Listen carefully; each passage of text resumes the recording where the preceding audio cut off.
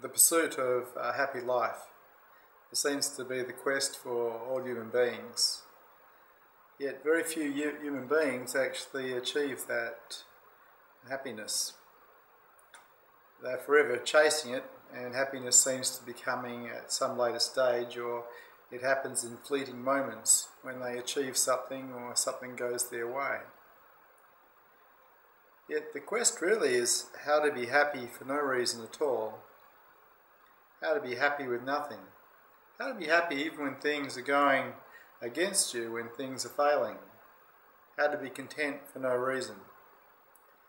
And in a way that's what Enlightenment's about. That's what breaking free of the mind's all about. Finding yourself as truth, finding yourself as beingness.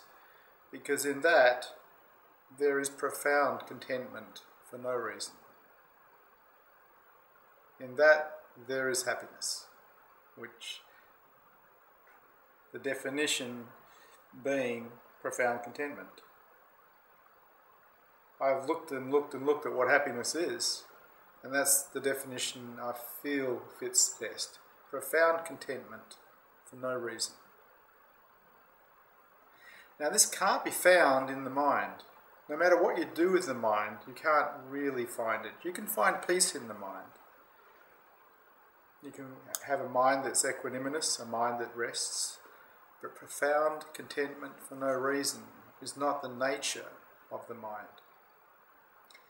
The nature of the mind is to pursue its desires, to protect what it's attached to, and hence the cause for suffering.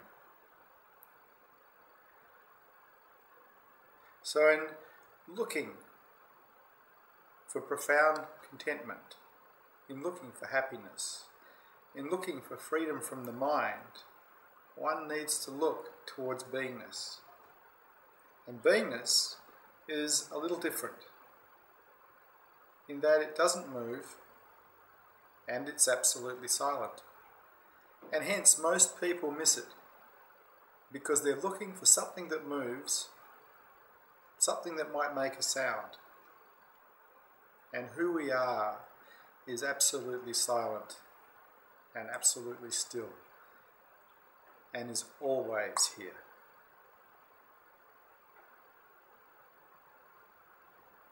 So self-inquiry is one of the methodologies to discover this true nature, asking the question, who am I?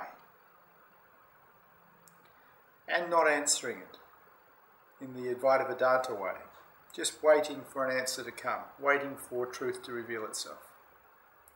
Or in the Buddhist methodology, the Zen Buddhist methodology, of asking the question, who am I, and answering it, and then immediately discounting whatever answer you get.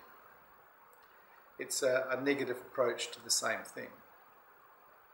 It leaves you with utter nothingness, utter emptiness, and utter truth. And so as a practice, self-inquiry is probably the best for getting a glimpse of who you are.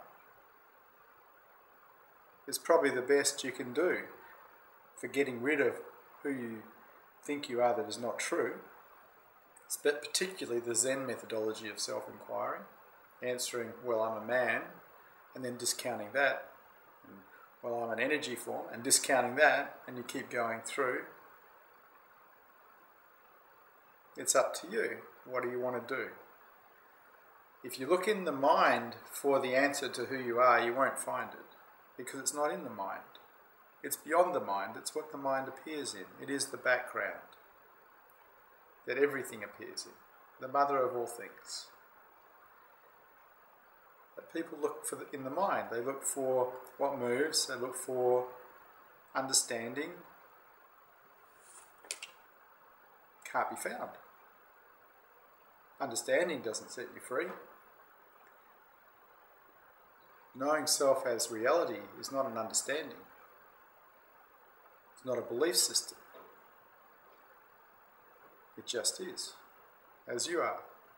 You just are.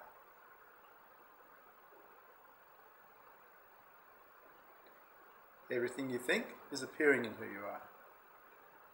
And when you stop looking at what you think and start looking at the background that it appears in, you're starting to look in the right direction for your true nature. Right here, right now, always here, always now. It's up to you. I recommend you practice this all the time. Every moment. Any thought that arises, where did this thought come from? Who's aware of this thought? So the question, who am I, can be, instead, who's aware? Or what's aware? Because it's not really a who that you're looking for. There is nobody there. Just vast beingness. Vast emptiness that is full. Vast beauty. And when awareness locks onto this, there is profound contentment. It's up to you. You're the only one that can make this happen for you.